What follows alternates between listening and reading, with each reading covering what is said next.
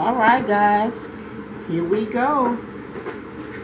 What I got going on today is I'm going to make some hog head cheese, okay? And I've got everything here that we need. I've already boiled the hog head, as you can see, okay? And then what I'm going to do is I'm just going to pull it apart. And there's all kinds of meat inside of this hog head. You see that? That's just like a pork roast. And what I'm going to do is I'm just going to pull all the meat off of there. Okay? All we're going to do is just break it apart. Alright? And what I'm trying not to do right now is get bones. I just want all of that good meat off of there. So we just deboning it.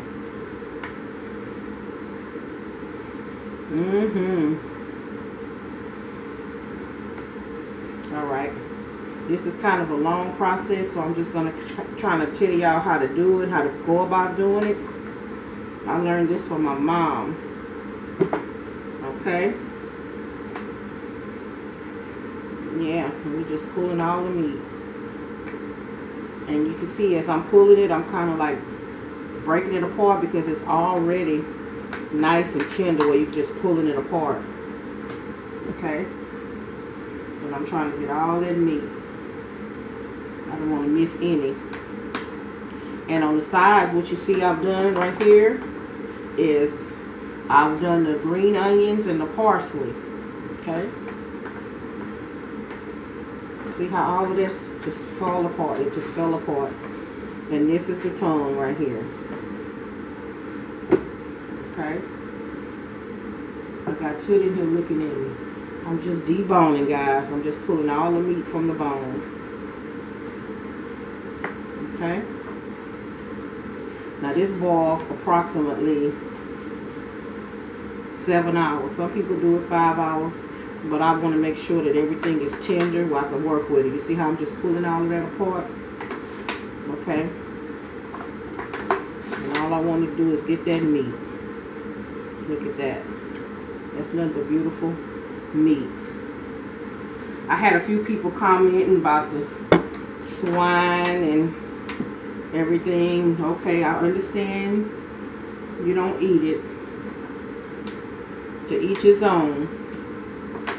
This is something I grew up on. This is something that I choose to eat. So if I choose to eat it, then it shouldn't be a problem, right? But some people take things a little bit too far. It's a way to say, hey, I don't eat that, I don't like that, without being rude, you know. I was always taught that. If you don't have nothing nice to say, don't say anything at all. But not in these days and times. People don't respect each other's feelings, but that's okay. I still love y'all. That's how I was raised. Okay, so I'm getting all of this fatty off of that. We're pulling all that apart. I'm trying to do it as fast as I can, guys. But I also want to do it correct. But that's what I'm searching. I'm searching all this good old meat. Okay? Because it's all in the cracks and crevices, and you got to be able to find it all. Look at that. Oh, yeah. So I'm basically just tearing this apart. There we go. Look at that. Y'all see how this just all coming apart? And I got it all right here in one corner because I'm making sure that I have just meat and no bones. Okay. There goes the snout. Okay. There goes the snout. Okay. And I've mostly got everything out of there. Alright. That's the gel part. And what I do, I have the juice that I boiled it in for the 7 hours. I still got it on the stove. What I got it like congealing down. Okay, because the more it boils, the more jelly it's going to get. Okay, so now everything that I pulled off of it, y'all see I'm going to put it back in this pan. Okay, I'm going to pull it back in this pan. Alright. 'Alright. And then, you know, the tongue, they say, is the best part. So this is the tongue. You're supposed to peel the tongue, right? And just break it apart in there. But I'm just going to show y'all the basics before we get offline.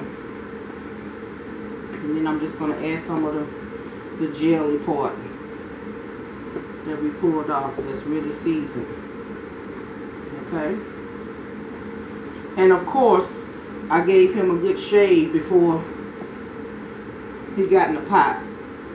You always got to give him a good shave. Okay? So what I'm doing now, y'all see me?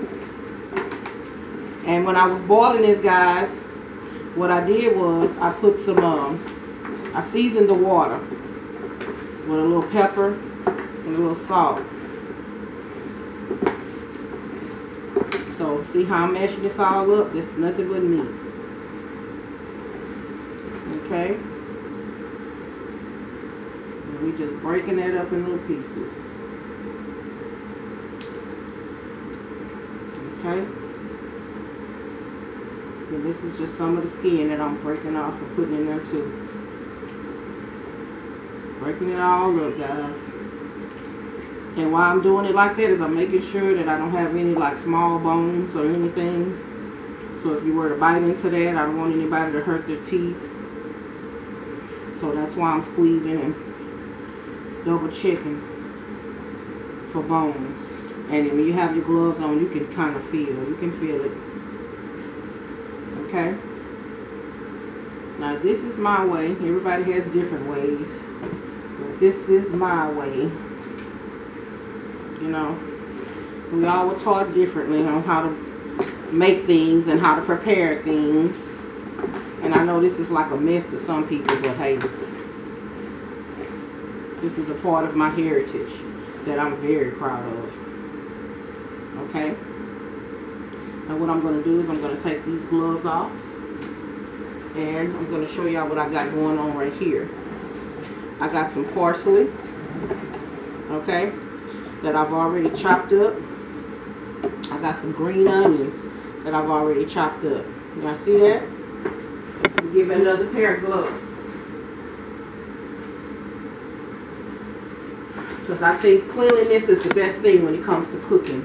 You have to make sure that your hands are clean and your food is clean. So this is some parsley that I've already chopped up. Okay? This is some green onions that I've already chopped up. And what I'm going to do is I have these pans lined right here, lined up with plastic. So when it gels up, it's easy to come out of the pans. You see it? They're lined up. So what I'm going to do is put a little parsley in the bottom of each pan. This is fresh parsley. I'm going to put a little green onions in the bottom of each pan. Okay? Then I'm going to take some parsley and put in here in the mixture. And a little green onions and put in there. Okay? Then we got some onion powder that I'm going to season it with. The central unit is just blowing my stuff. I'm right over it. And I'm going to put a little red pepper. I like mine kind of spicy. Then I like a little garlic powder. Okay, you want to season that, okay? Then I want a little Tony Sacharis. Got to have the Tony. Then I'm going to put a little sage. That's what I put in mine, okay? That's the way I do it. Okay, then we're going to get all of that mixed up again.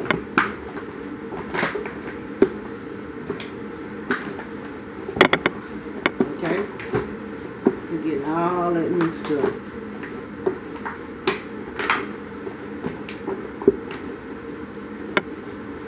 And I wish y'all could see what this is. And this is already cooked.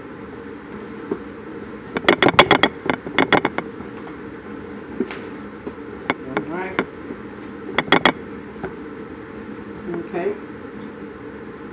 So I gotta take this glove off because I gotta grab stuff again. So what I'm gonna do is I'm gonna put a little bit of my accent in there.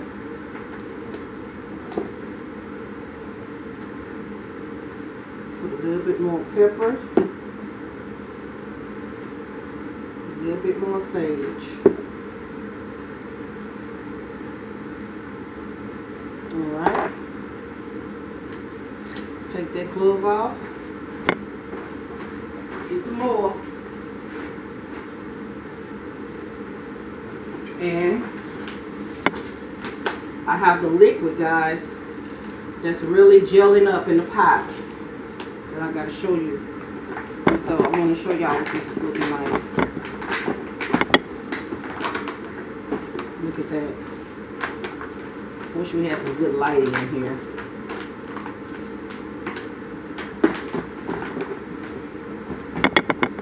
Look at that.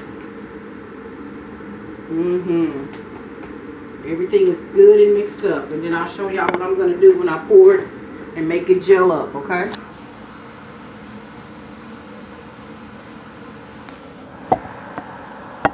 Alright, guys. And this is the magic of technology. This is what I have done. This is the mixture that I have put in the pans. And I've lined the pans with plastic wrap. Okay?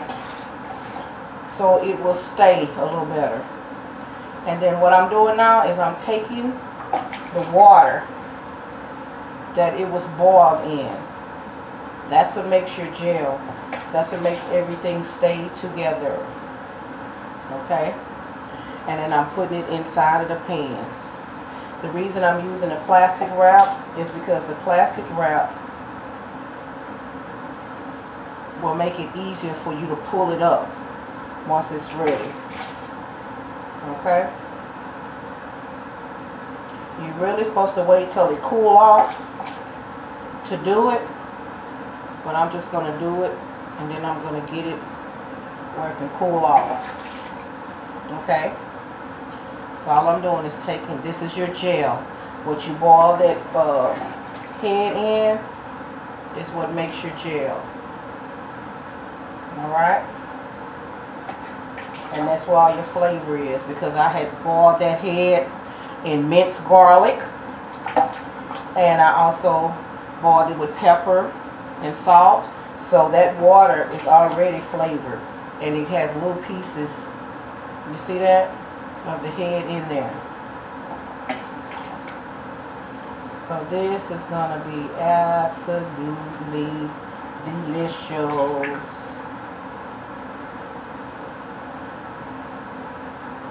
Okay, and y'all remember that I put some parsley and some green onions on the bottom.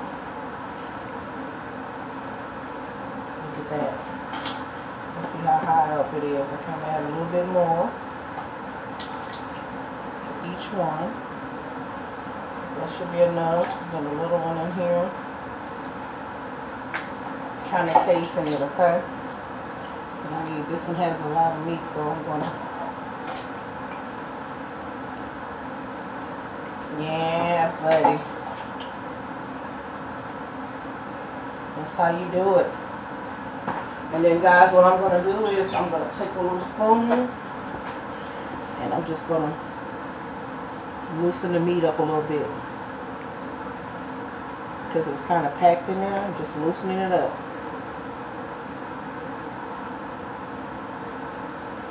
So it can be evenly through there. See, I like mine meaty. Y'all see how meaty this is?